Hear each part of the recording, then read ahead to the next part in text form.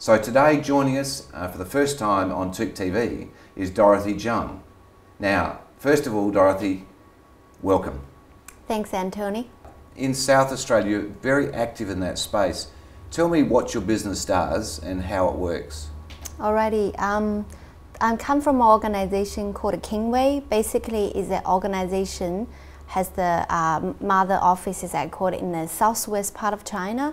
And we've been doing business in the area of business migration, overseas education for nearly 10 years. We are the big players in that region. So myself came about 4 years ago, and my function is to be able really to facilitate those business people and all those people who brought money into Australia, as you mentioned, to help them with their success in terms of life and business. So I facilitate them with purchasing property is one of the not major business extreme for the company, but it has been a very important part of our services. Now, Dorothy, you're finding many families still buying in South Australia, or has it slowed down recently?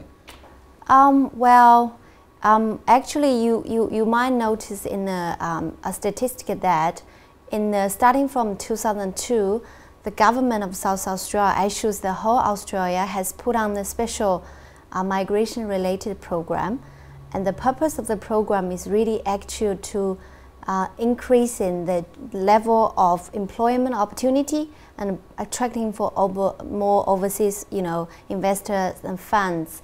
So starting from 2002, there were a large number of business investors coming into Australia, and South Australia has particularly is one of the regions has the most encourageable policies. So I would say people are still coming, and the market for the in China investor is still fairly strong. And actually, the number of families coming to Australia is increasing every year. In 2002, there probably around 90 families, but statistics last year is about more than 600 business migration. That's a big difference. Yeah, it is. It is. Now, is that 600 into South Australia or Australia generally? It's in South Australia. In South Australia. Yeah, but again, maybe that could be the roughly number we need to get from the maybe Department of Immigration or some other statistics to get. But I've done some research on that. It's roughly the figure. People who put up their hands, yes, that I want to come to live in South Australia. In our market, we've seen a lot of the very large estates, the very large homes being purchased recently, yes, and by that's recently true. in the last 18 months, by Chinese people. Yep. That trend has changed from being more modern in the Wattle Park, sort of hilly, modern suburbs now to the more traditional type properties. Yep. Is that something you've observed, or is that just because we happen to run into those people more? Well, very good question, Anthony. Actually, I guess the portion of business investor coming, that there are the groups of people in China who are extremely successful in each field. It's like I work with a client who is the top player in restaurant business and top player in property development. So the purpose for them to come is to seeking good quality of life. So obviously some of the prestigious suburbs like Angley Park, we all know in South Australia, or maybe some like Widow Park or Roslyn Park, where you get a views, vineyard is the location they're looking for. So in terms of whether people like modern house better or like the it varies. It varies now? Yeah, it varies now. 10 years ago, it was pretty much only the modern with a view. Oh, is it? Okay. But now the Chinese people seem to understand very much how we live and seem to be very much purchasing what we would consider the best of the best.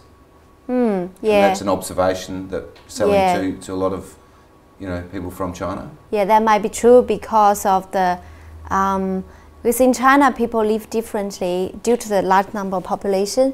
We're normally living, like high rise of apartments, while here you could have space with a garden, pool, tennis court. Those are the type of, different lifestyle people are looking for. And they've worked out that they can get that. That's right. Yeah. And with modern facility fit out, it's very easy for Chinese people to get that kind of a modern kitchen from Germany, but they might not be able to get the the, you know, the land. Yeah, the land. That's the people we really value and also enhance their purchasing power, which is the value in Australia. If they buy property, they can actually own the land and they can pass to the children, which in China regulations a little bit different. Right.